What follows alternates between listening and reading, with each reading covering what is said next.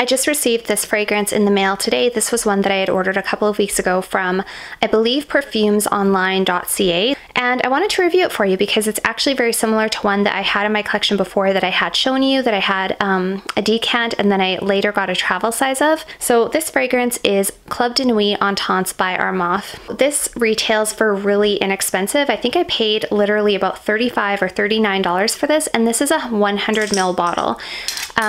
So it comes in kind of this interesting black bottle with the gold lid, and it's got the little gold charm on it as well. This is Armaf, and then it's got some little kind of faux crystals. This is marketed as being a rosy, fresh, spicy, warm, spicy kind of a floral scent. In the top notes, you have geranium, saffron, and rose. In the heart, you have pepper, violet, nutmeg, and caraway. And then in the base, you have patchouli, vanilla, amber, and oud.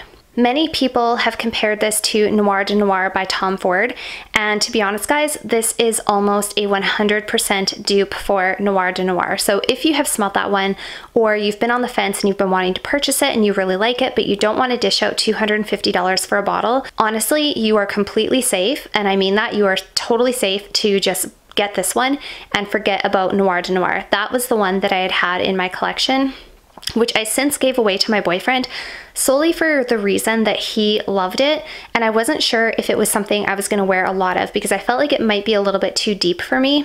And this one is no different. It's a deep, dark, warm, spicy evening kind of a scent. This is not the type of fragrance I think I would wear all the time. It definitely has to be the right occasion.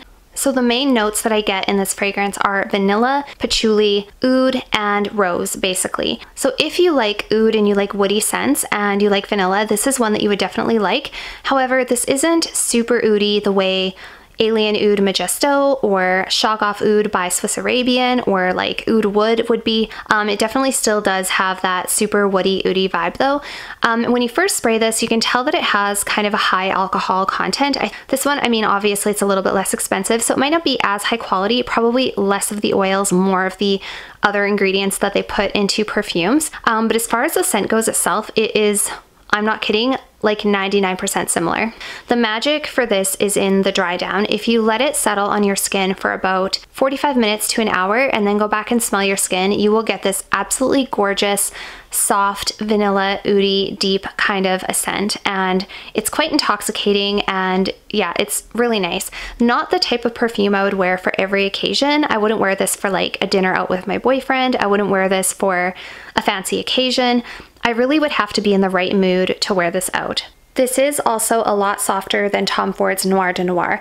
I would say that between the two, the Noir de Noir probably has better sillage and better longevity. This one definitely does become quite soft. I think if you wanted really good projection, you'd have to spray it on your clothing and your skin to get an optimal effect.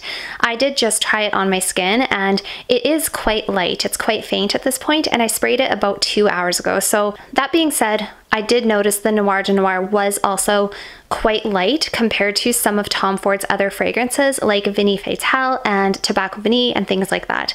So I really can't say anything bad about this fragrance. I honestly think that for what it is, this is incredible, and had I known that it was so similar to Tom Ford's, I would never have bought the Tom Ford, I just would have bought this.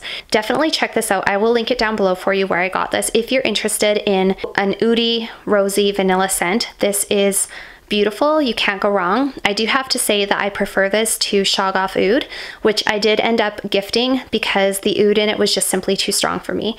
So for me, this is definitely a more wearable oud scent. So this fragrance is also marketed as being a women's fragrance, but I think it definitely leans toward unisex because the Tom Ford Noir de Noir is marketed toward men, and they pretty much smell exactly the same. So I would say both men and women can get away with this. I would love to smell this on my boyfriend. I think he would smell great, but it's something I would definitely also wear myself. So that's it for the Club de Nuit Intense by Armaf review. I hope that you guys enjoyed, and if you haven't already subscribed to my channel, make sure that you do, because I will be having a lot more perfume review videos in the future, and let me know if there's anything that you would like to see.